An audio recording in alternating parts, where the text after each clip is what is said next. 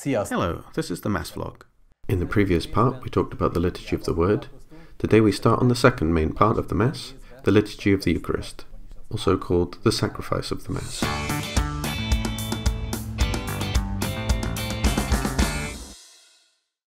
What is sacrifice? To understand why this is important, we need to go back in time to the chosen people. The Old Testament describes how people of that era faced the problem of sin. They tried to mitigate God's anger and seek His forgiveness by making a sacrifice. They would take an animal, pronounce their sins over its head, and then either chase it off into the wilderness or kill it as a sacrifice. This was the sacrificial animal. At Easter they sacrificed lambs.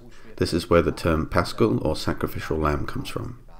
But in the book of Hebrews, the biblical author writes that it is impossible for the blood of bulls or goats to take away sins. Such attempts were the forerunners of redemption, in which people tried to make sacrifices to somehow right the wrongs committed. We believe that Jesus died for our sins, and this is why John the Baptist calls him the Lamb of God. He is the only one who actually takes away the sins of the world, and our personal sins too. He does not dredge up old sins, nor does he sweep them under the rug, but he is the only one who is able to take them away completely. On Good Friday, Jesus was crucified and died for us, on the same day that Jews sacrificed the Paschal Lamb on the feast of Passover. This is why we call Jesus the Lamb of God, a phrase we use in the liturgy. Redemption can be hard to understand. Let me give an example. In ancient times, if someone couldn't pay his debts, he had no choice but to sell himself as a slave. Suppose someone approaches him at the slave market and asks, "How much do you owe?" If he says he owes 10,000, and the other person hands him this money so he doesn't have to become a slave, then he has been redeemed.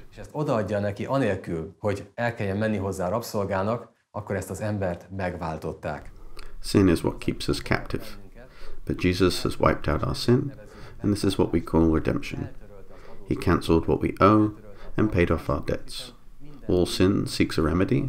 Sins do need to be rectified somehow.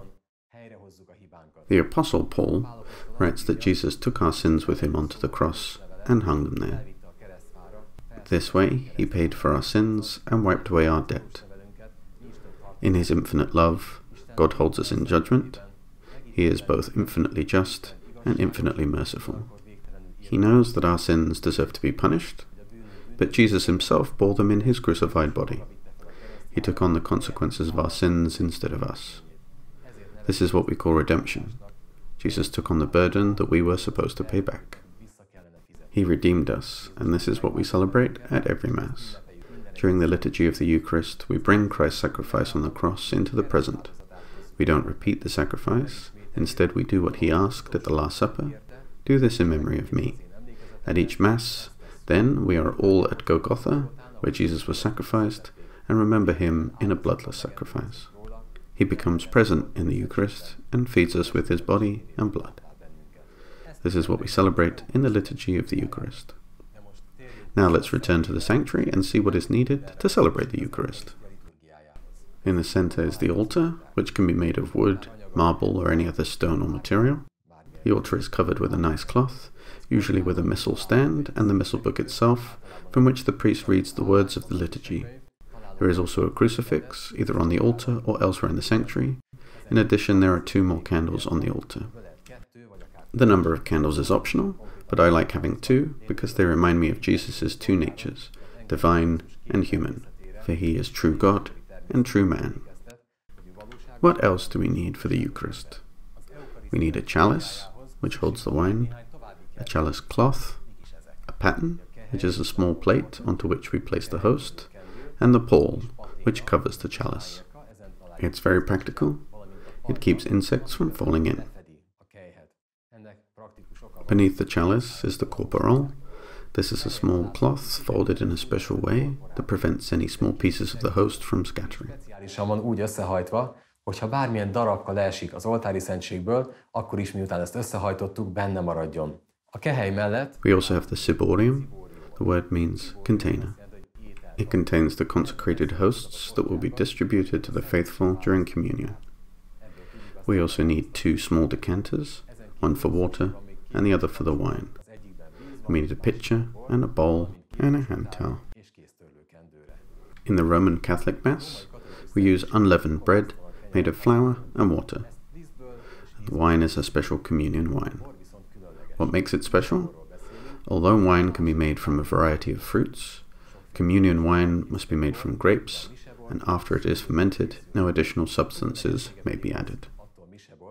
Communion wine may be white or red, but many churches use white wine because it doesn't stain the chalice cloth. Nagyon sok helyen fehérborral miséznek praktikus szempontból. Annyiban praktikusabb, hogy nem hagy foltot a kehelytörlőkendőn. In some cases, a priest will use minimally fermented grape juice. The rule is that grape juice must be used. Placid Olofsson, a Hungarian priest who was arrested by communist authorities and deported to the Soviet Union, celebrated Mass in the Gulag labor camp by soaking and squeezing a few raisins to make grape juice. For the host, he got some unleavened matzah from a Jewish fellow prisoner. He used his bed as the altar. He and his fellow prisoners drew great strength from this holy Mass. They felt that Jesus was with them even in the barracks of the Gulag. That is everything we need to celebrate the Eucharist.